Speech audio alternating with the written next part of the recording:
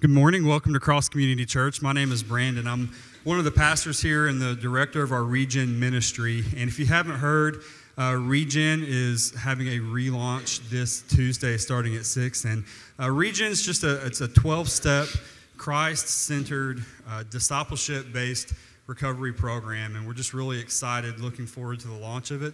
And this morning we have Chuck Adair joining us. He is a staff member at Watermark Community Church in Dallas, and he works with the Regen ministry down there. And he serves as a coach for all the churches that have Regen implemented there. And he's just been a really great friend. He's given us a lot of great advice, and we're just really excited to have him here this morning. Why don't you guys welcome Chuck?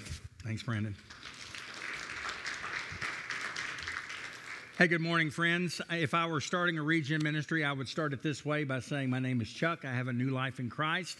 I struggle with or in recovery for lust, codependency, control, and this week, just a tad of anxiety in the sense that I'm in a room full of brand new folks, right? And so as an introvert that is meeting a lot of new people all the time, I will tell my wife after we've had, and I've been in church literally in these kind of roles pretty much most of my life, and I still have to go home, lie down, be real still, and get over all of you occasionally just because I'm an introvert, right?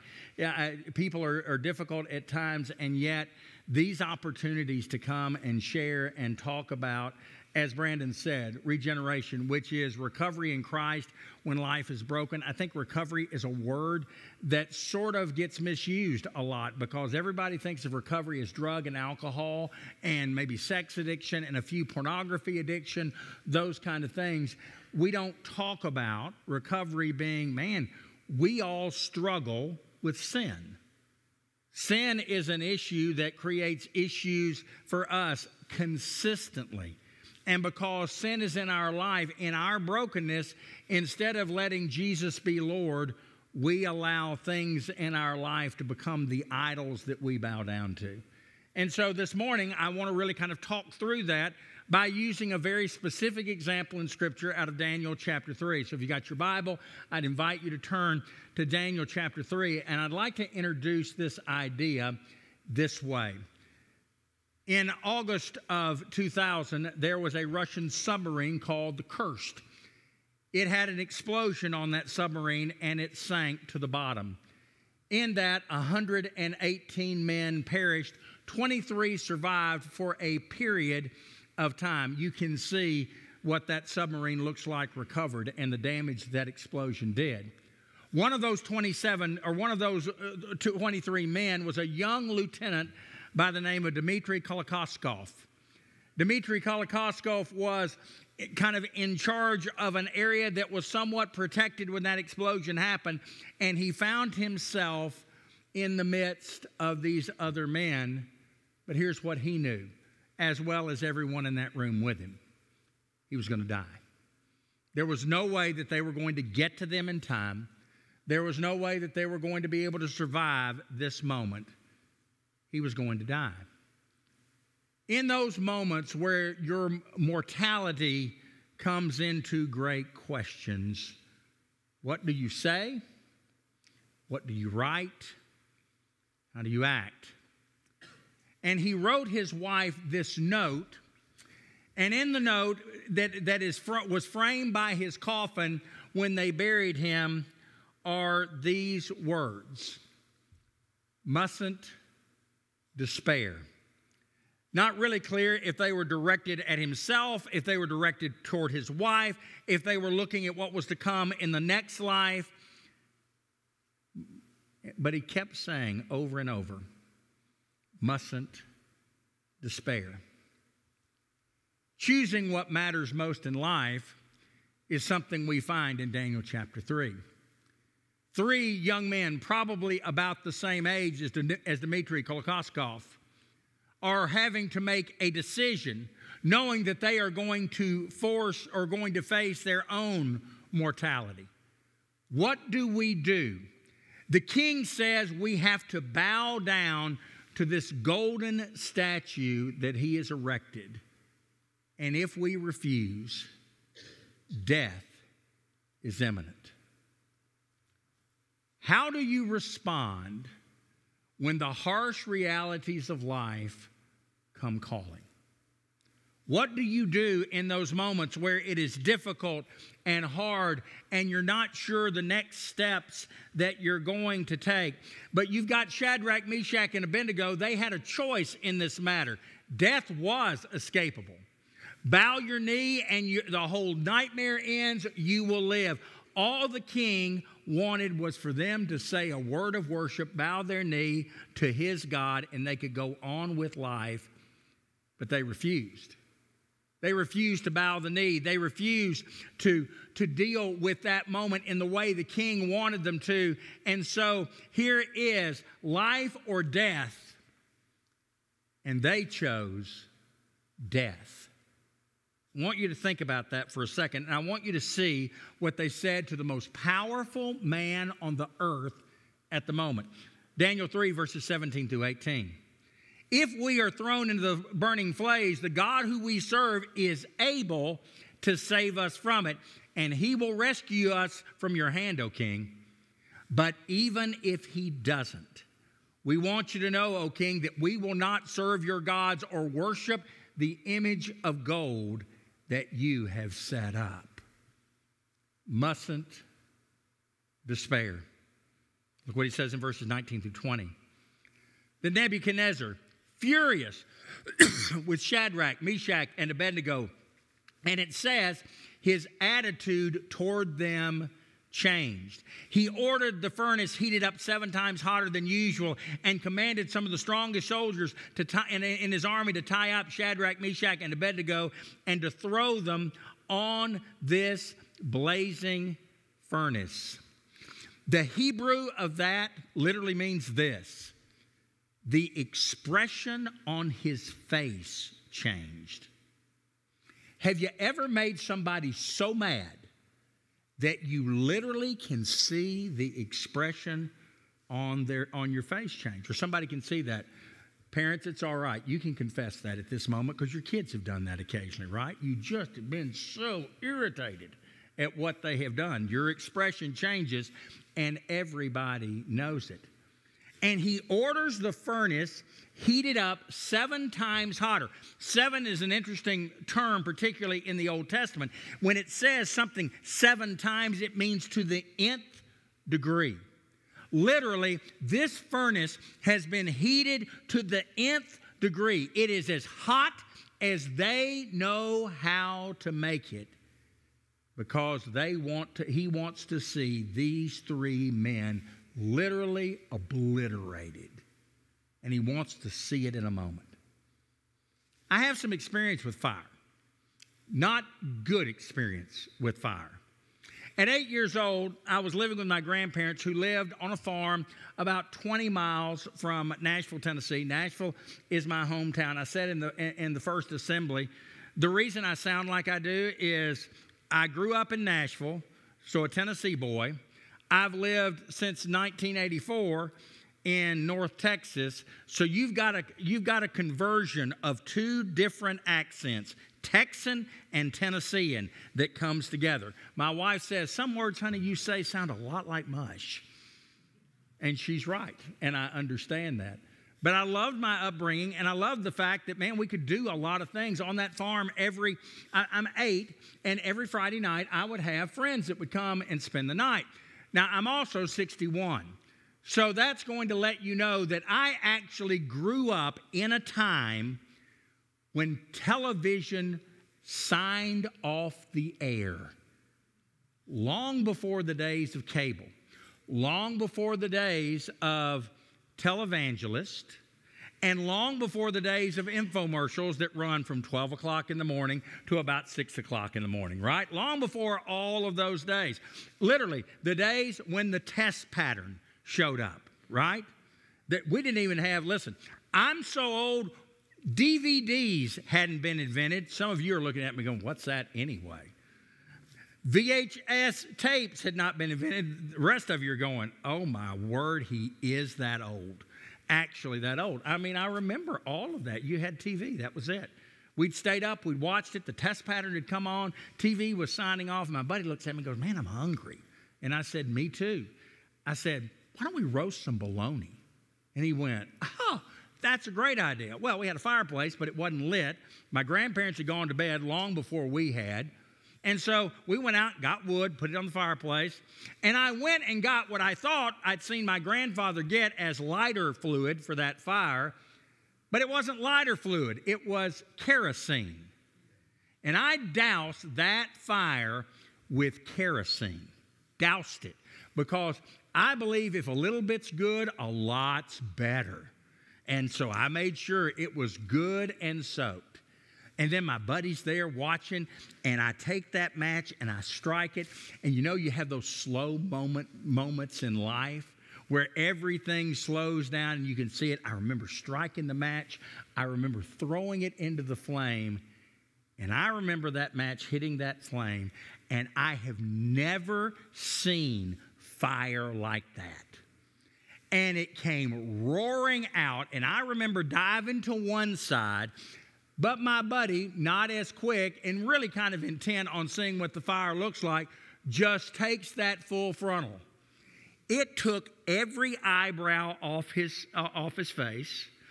It took his hair, and it made him look like he was that 40-year-old guy that needed Rogaine desperately. About half of his hair was taken off in that moment. It made him look like, because he had this orange sort of glow to him after that. I mean, he looked more like an orangutan than a human being in that moment. And with that boom that happened, my grandparents kept running out. Somebody in the first service asked this question. They said, what happened to you as a result from that? Let's just say they had an attitude adjustment with me on my rear end that I have not forgotten in these many years that went on. But in that moment, they were just thrilled that I hadn't blown the house up and that my buddy wasn't killed. And the only question that he could ask in that moment, you think my dad will find out? Dude, I think your dad's going to figure it out pretty quick, that something hasn't gone really, really well for you in this moment. Listen, that's exactly the kind of fire that we're talking about this morning in Daniel 3. The kind of fire that just comes out of nowhere, consumes everything, makes it difficult in every way to deal with any of those things. The kind of fire that is hard to deal with and work our way through. And that is where these guys are in all of those things. They could have escaped it, though. By just bowing their knee to the idols in their life, they could have escaped it. Look at verses 21 through 23. So these men, wearing their robes, trousers, turbans, and other clothes, were bound and thrown into the blazing furnace. The king's command was so urgent and the furnace so hot that the flames of the fire killed the soldiers who took up Shadrach, Meshach, and Abednego. And these three men, firmly tied, fell into the blazing furnace. So researchers have documented what is called the backdraft effect. It looks like this. It is where the fire is so intense, it sucks all of the gases in and then explodes the gases outward. And it literally obliterates everything in its path. Firefighters that experience the backdraft effect a lot of times do not survive, because the explosion is so difficult. That is what is going on in Daniel chapter 3. You see that moment take place, and these guys, fully bound, fully clothed, are thrown into the fire. Now, I want you to think about what that must have been like for them. They're waiting for this moment. They know, just as Dmitris Kolokosov understood, I'm not coming out of this alive unless God intervenes. Unless there is a miraculous moment, I am not going to be able to survive this. They are thrown into that fire, expecting their lungs to be seared, their bodies to be obliterated, and life to be over just like that.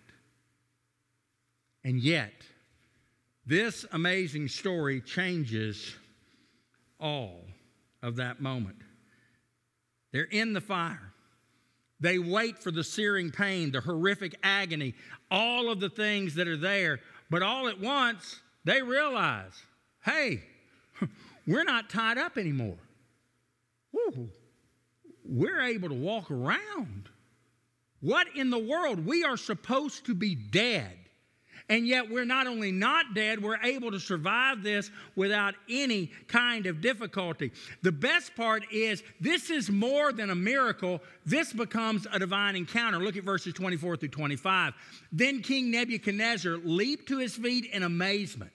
And he asked his advisors, weren't there 3 men that we tied up and threw in the fire? And they replied, certainly, O king. And he said, but look, I see 4 men walking around the fire, unbound and unharmed, and the 4th looks like a son of the gods. Nebuchadnezzar faces a word that we are familiar with. It is the word trepidation. He sees this moment, and he literally is scared to death because he does the count. Didn't we put 3 men in the fire? Yes, O king, we did. But there's a 4th man walking around this fire, and he looks like a son of the gods. Here's my question. Could it be the Son of God? One who would not let this moment go by. One who decided to meet his 3 that decided they would not bow their knee to the idols that were set up. And he met them in the midst of this fire that is there. I wonder if that 4th man told the 3 how proud the Father was of their loyalty and their devotion.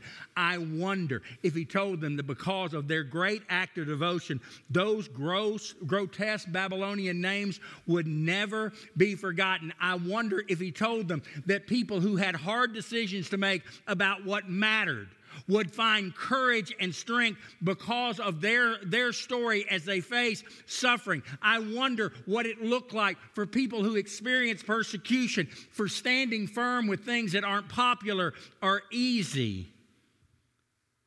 And I wonder what they said to the 4th man.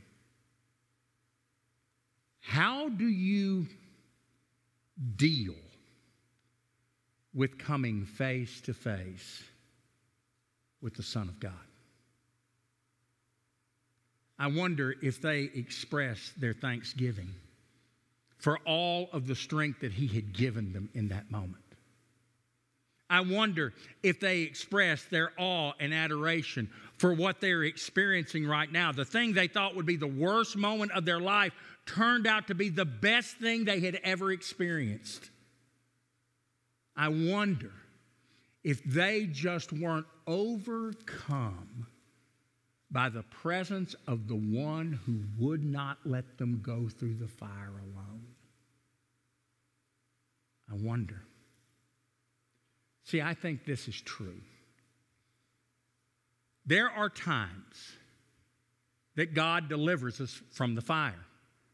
He doesn't let us go through it. He did it with Peter. He did it with Paul. You see it over and over where God does not allow the fire to consume. Maybe it should, but it doesn't. And you don't have to face these hard things, these consequences, these difficulties that show up. But here is the thing that I find interesting about that story. Yes, it is true that sometimes God meets us or delivers us from the fire. But so often in our life, God meets us in the fire.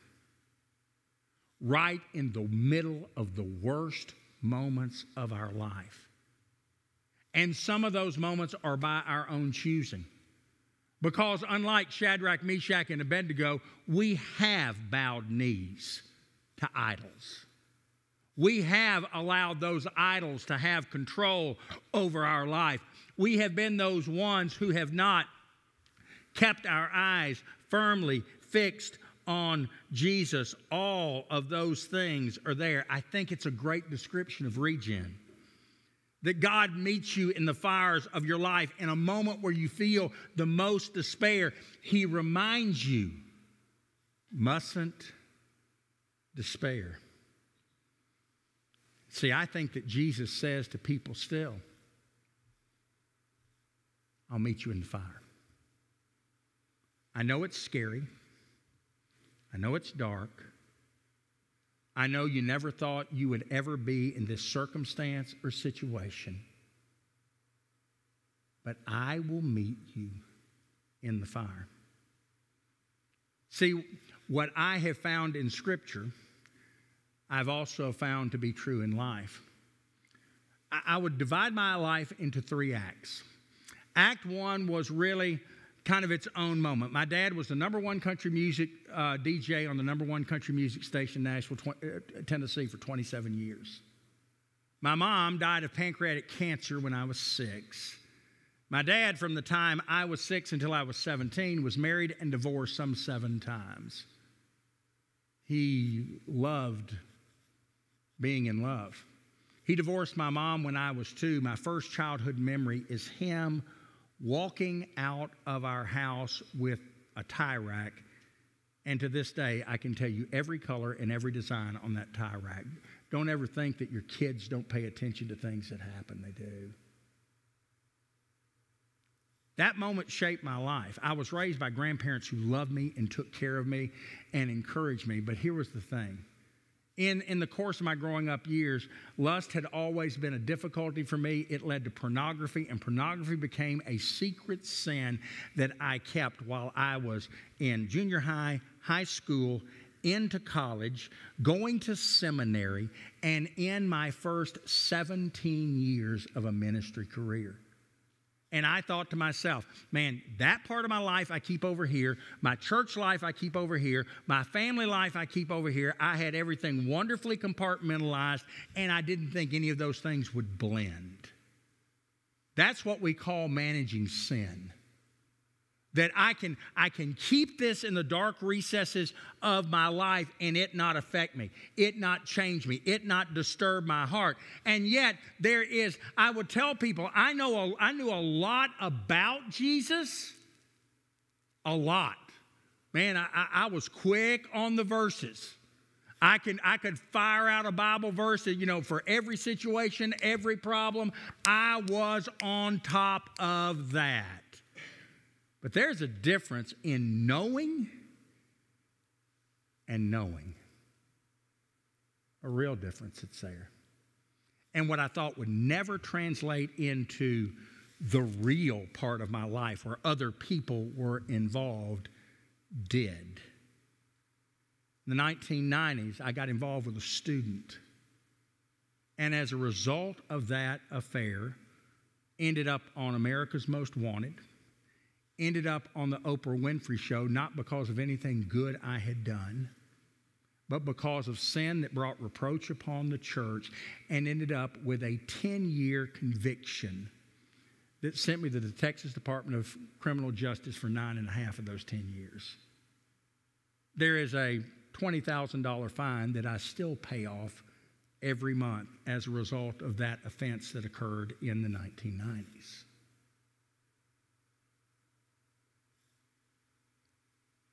I could easily say, my name is Chuck. I have a new life in Christ. I struggle with lust, codependency, control, and I'm a recovering Pharisee. See, it is one thing to know the gospel. It's another thing to know Jesus. To really know Jesus.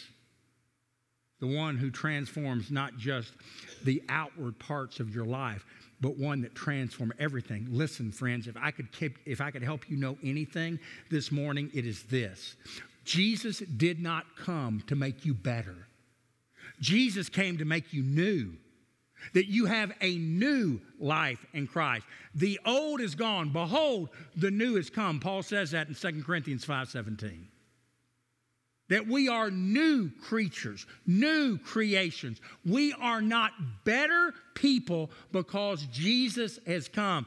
He takes a heart that is broken and He rebuilds it and He restores it and He makes us new.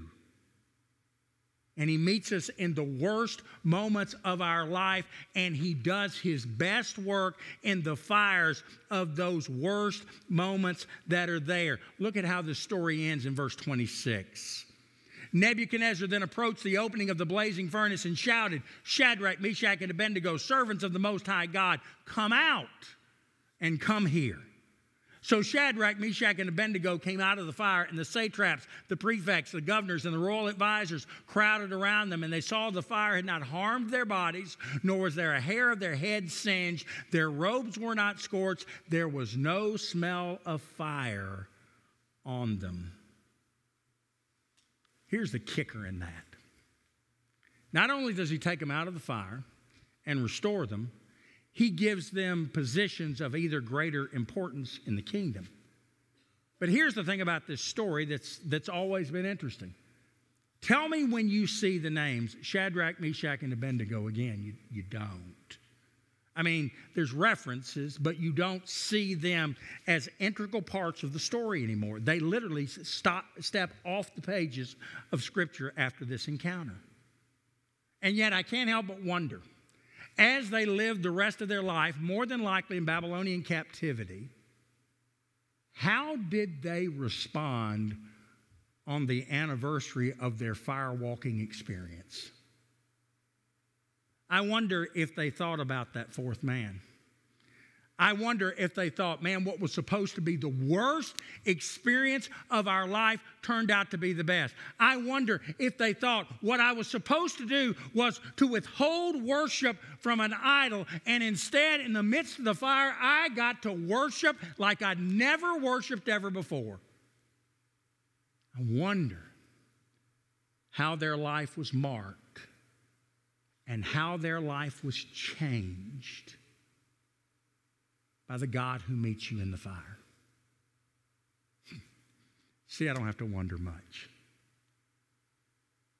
I don't have to wonder much, because I know what it's like for God to meet you in that fire. I know what it's like for the last 20 years to be able to do ministry, putting faith communities in Texas prisons. We put 20 in. Creating an apartment complex, we bought 2 that transitioned men and women from prison and drug and alcohol treatment centers back into the community. I don't wonder how good God is. We sang it this morning. All my life, you have been faithful. All my life, you have been so, so good. And with everything that I am able, oh, I will sing of the goodness of God. You don't have to wonder about this God and where he meets you and what he does. You don't have to think about it, because he's promised he'll meet you in the fire.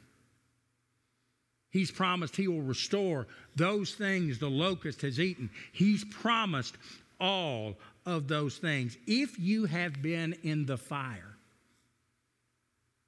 you'll never be the same. It marks you. It changes you. You carry that moment to the grave because you know what it's like for God to meet you in the middle of the fire. See, I think that maybe the greatest danger for Christ followers in a world that's designed for comfort and ease, our primary goal in life becomes furnace avoidance. We don't want fire. We don't want difficulty. We don't want hardship. We seem to believe that, man, if I follow after this Christ, everything gets better. What did the man himself say in John 16? In this world, you will have what? Trouble, tribulation, difficulty, hardship, moments that are unexplainable. But be of good comfort, because I have what? Overcome the world. See, we have a world that wants to avoid the furnace, a world that doesn't want that basically says what Nebuchadnezzar said to Shadrach, Meshach, and Abednego. Bow your knee. Bow your knee to these idols. Be okay with not being okay. Don't worry about it. Don't let Jesus into this part of your life. Go to the grave. Don't confess this thing. Don't get involved with that. It will be too messy. And you miss the greatest worship moment of your life for a God who meets you in the fire, who uses that fire to purify you, to change you, to move you, who uses that moment to never waste or hurt in your life and to help you do the next things. I don't know what the circumstances of your life are or the idols in your heart are, but I do know the golden statue of the king of this world wants us to bend the knee to things like ease and comfort and security and success. Don't confess your struggles. Learn to manage your secrets. Instead of hating your sin, try to manage it. Here is my question. How many of the heroes of the faith do you find in Hebrews chapter 11 that had easy lives? Where everything just clicked off the way it was supposed to. And there were no hardships, and there were no troubles, and there weren't any things, and sin didn't affect their life. Read the list. Samson's in the list. David's in the list. You can't look at King David. I can't read Psalm 51 and not understand that David understands a God that meets him in the fire. Create in me a clean heart, oh God, because I know my heart isn't clean. I need you to move. I need you to act. I need you to do what only you can do. I don't need to be made better. I need to be made new. And the only way I get to be made new is by what you do and by what it means that you have taken me. Jesus says, follow me, and you'll always have a big God. You'll have more joy than you can process, and you'll stay in trouble with people of the world all the time. Listen, Regen is not going to give you a new life, but it points you to the one who does. Regen doesn't have as its end goal sobriety. It has as its end goal full devotion to Christ. And when you find yourself willing to step into the fire because you refuse to bow the knee to those idols anymore, and when you find that one who is faithful to meet you in the fire, you experience that moment where he puts his arm around you, he kisses your cheek, and he says to you, mustn't despair. Let's pray. Father, thank you for this incredible story that gives us incredible truth. And thank you for the fact that you have never hesitated to meet us in the fire. You've never hesitated to join us in the midst of our mess. And you take our mess and you make it our message.